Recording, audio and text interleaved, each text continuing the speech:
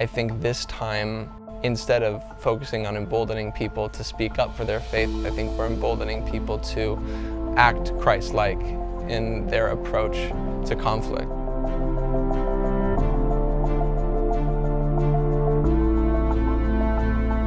Hi, my name is Shane Harper. I play Josh Wheaton. I mean, my hope is that the overarching narrative of this story would bring lightness in people's hearts and feelings of unity and compassion.